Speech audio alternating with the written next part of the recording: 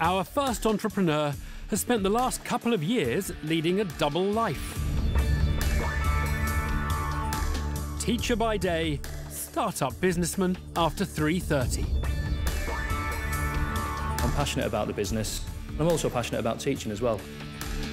Obviously, the dragons are a little bit better behaved than school children, just a little bit though, although I may have to ask them to straighten up their ties and sit up straight.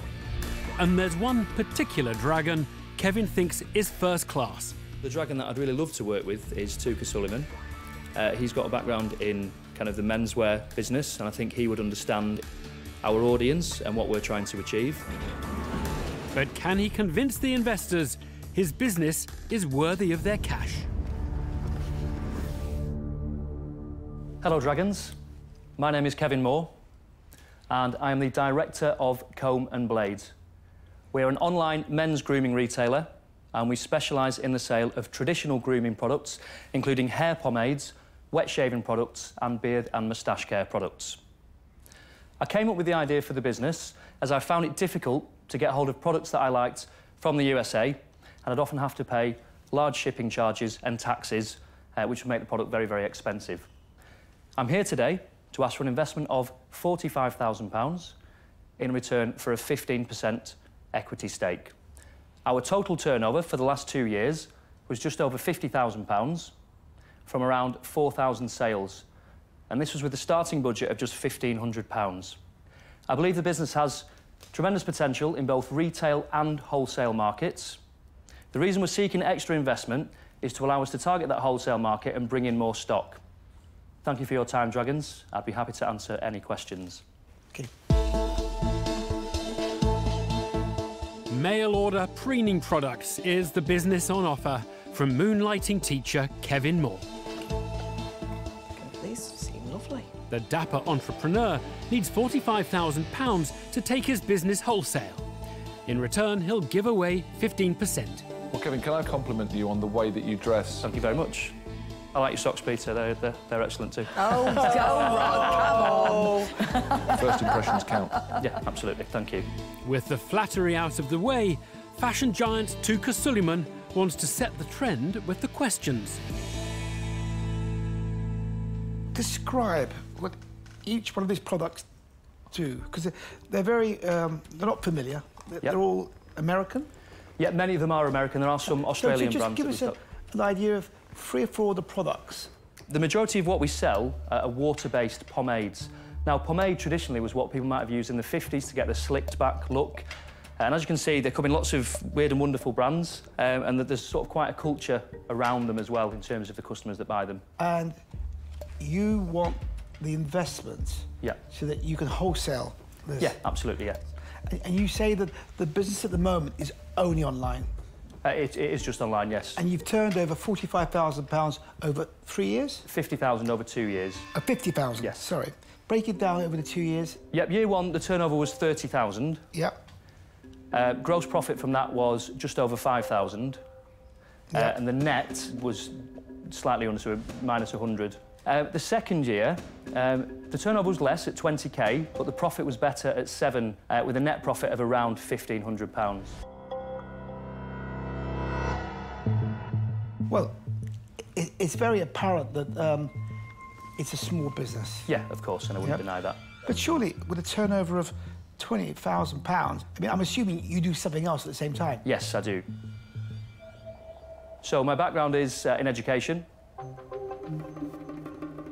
So I've been a teacher for the last 7 years, and I've combined full-time teaching with establishing the business. What do you teach, Kevin? Oh, that was my question, no! Oh, sorry. Go on, what do you teach and how old? I teach IT and computing, and it's secondary school. OK, so there's quite a lot of credibility tied up in this whole pitch then, isn't there? Absolutely, yeah. If my students are watching, yeah, they won't let me off lightly if I make any big mistakes, so yeah. But Kevin, all due respect, you can't expect me to invest in a business where you dip your toes in as and when you've got an hour here, a lunch break in the evening. I mean, it's really not a business. Okay, I don't see it like that. I mean, I invested £8,000 of my own money, which I borrowed from my wedding fund. so I'm not sure that my wife's too happy about that. So, you know, I've made a commitment myself. Teaching's a tough job, but I do work hard to make the business work. Nobody's doubting you don't work hard. Yeah. All I'm trying to say is you want to enter an arena of wholesale that just needs full-time people to run a business. A reality check for the entrepreneur, as his preferred dragon doubts his ability to head up a company and hold down a day job. Now, internet mogul Nick Jenkins wants to learn about Kevin's plans to upscale his business from website to warehouse. You're a classic example of how it's perfectly possible using the internet, and a wonderful example to your pupils, of how it's possible to set up a website, access a whole load of fanatics of a particular thing, and using paid-for search and all sorts of different forms of online marketing, you can develop a business. Yeah. While still holding down a full-time job, which is pretty amazing. The moment you go into wholesale, that's the point at which you're pretty much going to have to give up the day job. Yeah. And the question you have to ask yourself is, are you really sure you want to give up your day job?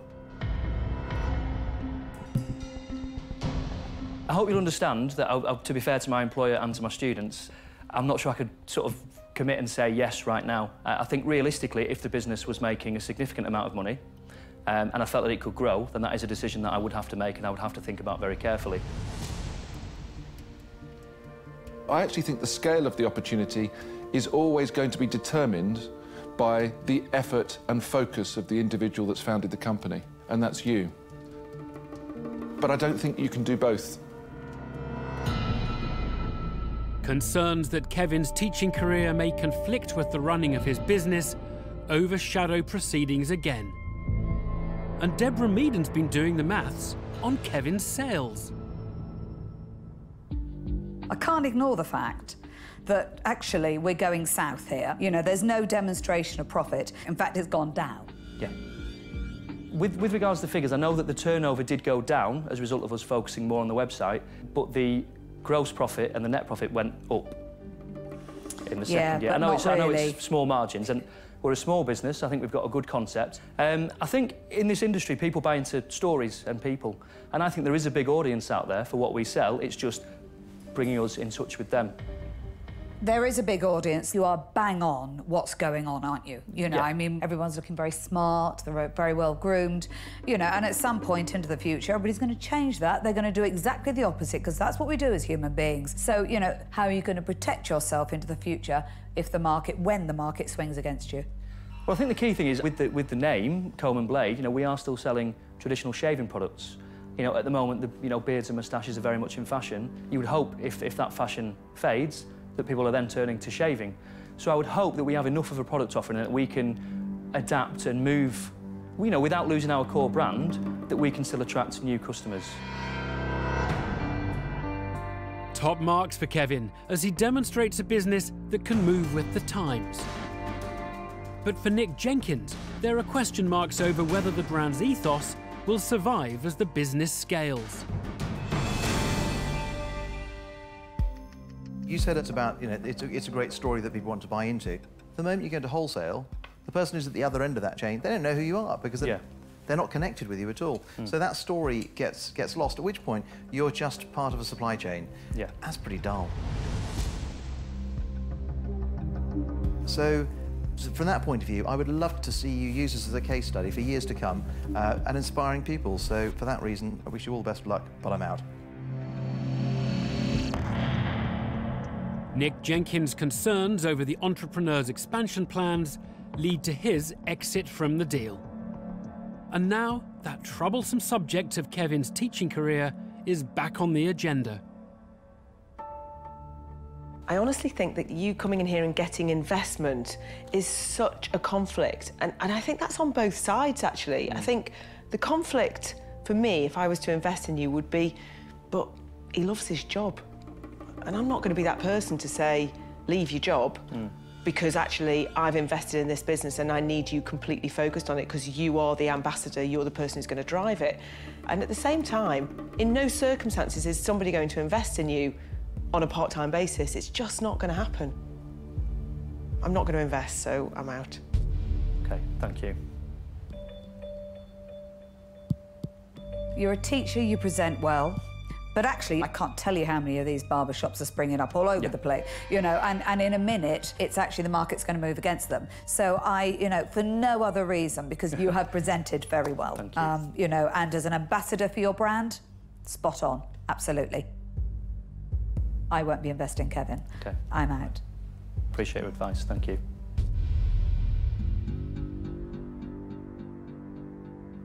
I don't know what more could be said. I think that the last thing you want is my money and me or one of my team calling you at 2:30 saying, we're hearing orders didn't go out yesterday. What on earth is going on? Yeah. And you're sitting there talking assembly. in a separate environment with your kids and doing what you have chosen to do as your career.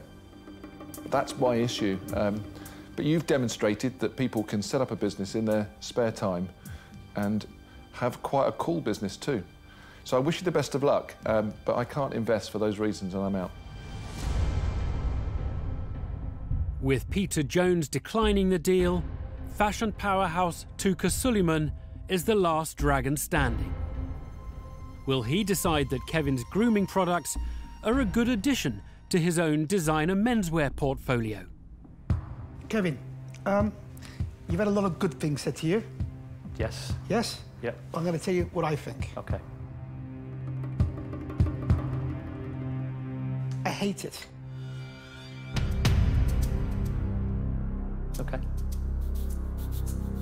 And the reason why I hate it, we have some amazing English brands. There's Trumpers in German Street. The Americans, the French, they queue up outside to buy English product. Yeah. And I do know their exports are phenomenal. And I'm surprised that you're trying to bring product which it doesn't look authentic. It just looks like shoe polish. And to me, you know, it just looks, ugh. I use hair products from German Street, and the fact is, when I go into that store, I get that English feeling of there's your paste, there's your blade, everything's all there. Yeah, but your blade's probably made in Germany.